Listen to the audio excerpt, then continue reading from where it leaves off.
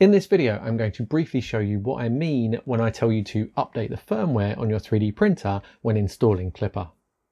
This series is sponsored by PCBWay. This video is part of a series which shows you how to update your 3D printer to use Klipper firmware, and so I'm going to assume that you've either seen the previous videos in the series or you at least know what Klipper is and why we're doing what we're doing. If not, then go and watch the other videos in the series, which you'll find linked in the description below. You need to update the firmware on your 3D printer when installing Klipper so that your 3D printer's control board can relay the information between your newly set up Klipper device and your 3D printer's motors, heaters and sensors.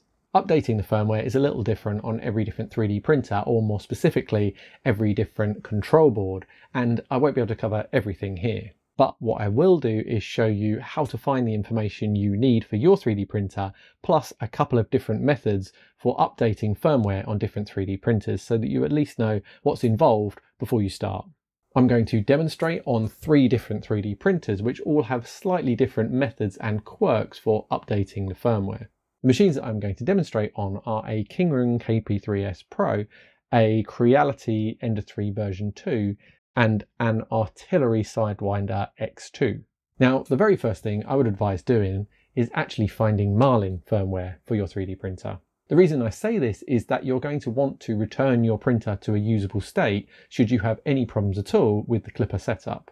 When you update your printer's firmware using the Klipper.bin file, it will no longer be usable without being attached to your Klipper device, so it's good to have a backup option should you have any problems. I would also advise finding the exact same firmware that you currently have on your 3D printer if you can, but you can use something different if you want to. Just make sure that it's the right firmware for your printer and control board. So in order to find the right backup Marlin firmware for your 3D printer, you need to know what control board you have.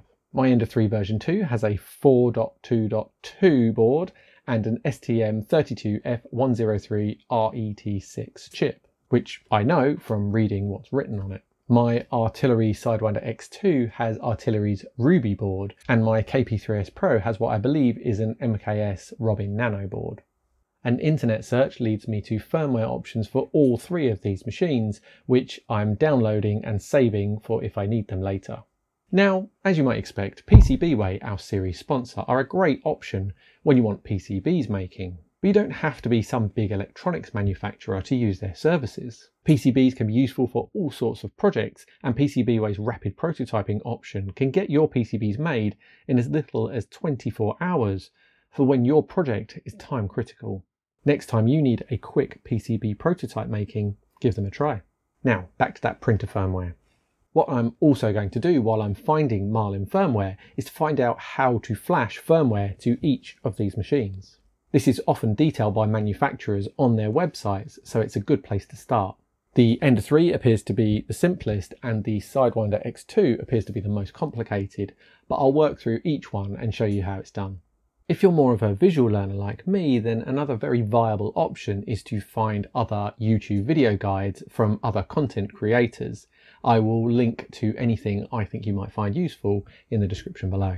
Now, as I said at the beginning, this video is part of a series, and in part 4 we created the Klipper.bin file that we're going to put on our SD card or USB stick to then upload to our 3D printer.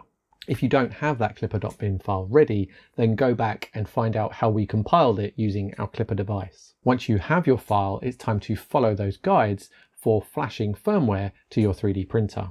For my Ender 3 version 2, it's simply a case of copying the .bin file to a formatted SD card, inserting it into the printer and turning it on. The firmware is flashed and we're ready to move on to the next video.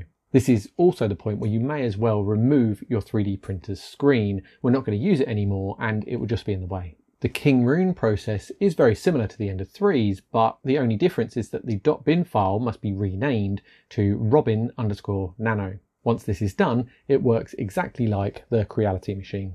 The Sidewinder, however, is a different story. Its Ruby mainboard doesn't have something called a bootloader, which many other boards do. This means that we're going to have to jump through a few hoops. If you want to add Klipper control to your Sidewinder X2, then I'll link to a great video guide that I found, but in basic terms, because of the lack of a bootloader, you have to use a separate program or physically connect a couple of pins on the control board to put the machine into DFU mode. Then you need to use another separate program to upload the firmware to the machine through a USB cable. It's not that difficult when you find a good guide, but it is a very different process to some of these other machines. Now that we have all three of these 3D printers updated with Klipper firmware, it's time to move on to the next video in the series. Click up here to see that video now. Or alternatively, if you have any problems with your Klipper setup and want to return to Marlin firmware as we discussed earlier, then click down here. Thanks for watching, and I'll see you in the next one.